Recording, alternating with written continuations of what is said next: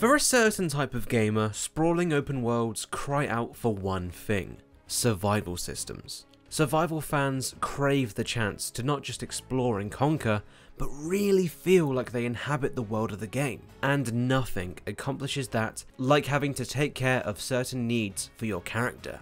Hunger, thirst, heat and cold, disease, extensive resource management, and crafting systems. Those systems are coming to the biggest open world game in recent memory, Elden Ring, courtesy of Dark Souls modder Grimrock. You may know his name from the excellent Dark Souls Nightfall and Dark Souls Daughter of Ash mods. Grimrock recently released Elden Ring Survival Mode on Twitter, providing a link to Nexus mods if you want to try it out. Pillagers, emboldened by the flame of ambition. In this mod, there are nearly 400 new weapon recipes. For example, here you can see some new weapon crafting options, like using a metal plate and metal shards to create a dagger, plus a smith's hammer that can be used for weapon upgrades, like turning your dagger into a short sword and then a long sword. Disease plays a big part in this mod too, and we love the idea of these diseases being region specific, such as the Plague of Limgrav shown here, which accelerates the effect of thirst and hunger. Cures for disease can be crafted, and your character will be able to build up a resistance to the various illnesses added by this mod. Diseases cured are less likely to be caught a second time, and a second cure will bestow full immunity. We think that is a great feature, and means that while you may struggle with diseases early on, you won't get sick of getting sick.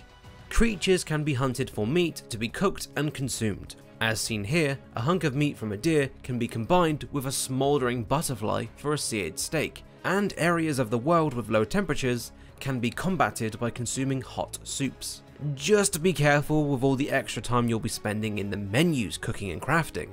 There's no pausing in Elden Ring, so while you're whipping up dinner, you might get stabbed in the back. That is unless survival mode is compatible with this mod, but we have yet to find this out for ourselves. And as odd as it sounds, considering the land between is home to an enormous glowing tree, nights will be made much darker. I'm not the kind of person who likes extreme darkness in games. I prefer to see as much and as far as possible, thank you very much. But I know a lot of survival fans out there love pitch black nights. According to Grimrock, the mod is configurable and gives players lots of options, depending on which features they want to enable. If you love dark nights but hate hunger and thirst systems, you'll be able to pick and choose. As mentioned at the start, you can find this mod on nexusmods.com if you were looking for an excuse for a second, or third or fourth, playthrough of Elden Ring, and for some reason wanted to make the whole ordeal much harder for yourself.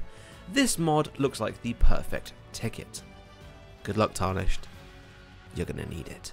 Put these foolish ambitions to rest. Let us know in the comments below what your favourite Elden Ring mods are, and while you're down there, be sure to leave a like on this video and subscribe to PC Gamer here on YouTube for all the latest PC gaming news, reviews, and guides. Thank you for watching. Torrent has chosen you.